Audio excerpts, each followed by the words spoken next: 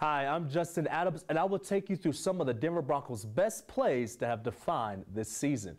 And what a better place than to start off with the thrilling 51-48 game against the Dallas Cowboys. And one of the best plays of the year has to be Peyton Manning's one-yard touchdown run that literally no one else expected. Starting off with the play here, the Broncos are currently up 21-17 on the Dallas Cowboys.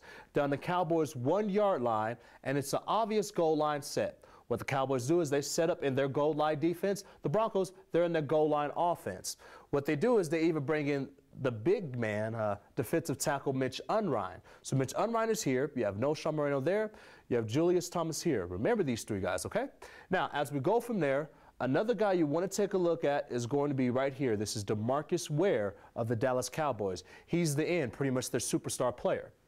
So what happens on this play is it's 3rd and 1, and Julius Thomas, he comes in motion.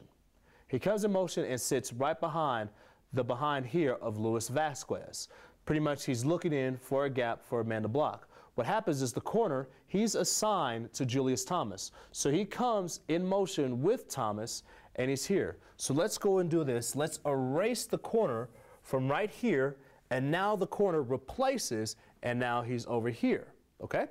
So now what Julius Thomas does is when the ball is snapped, Thomas goes to block his man here. And the Broncos, they just take their blocks from there. You have the offensive line blocking this as a regular dive play because no one is expecting Peyton Manning to keep the ball from himself.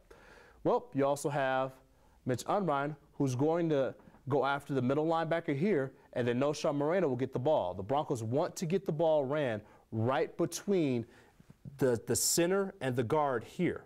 What happens is Peyton Manning realizes that the end, DeMarcus Ware, has been crashing, coming down hard to be able to get the running back in the backfield.